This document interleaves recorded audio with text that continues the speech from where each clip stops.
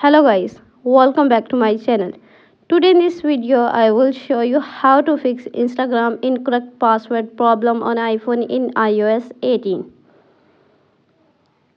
Now let's start the video. Solution 1. Enable and disable airplane mode. Open the setting app on your iPhone.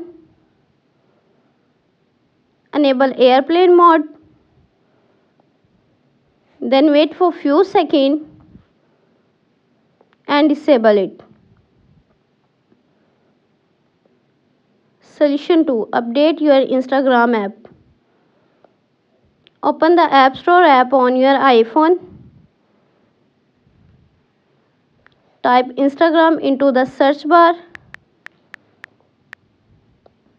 Tap Instagram app.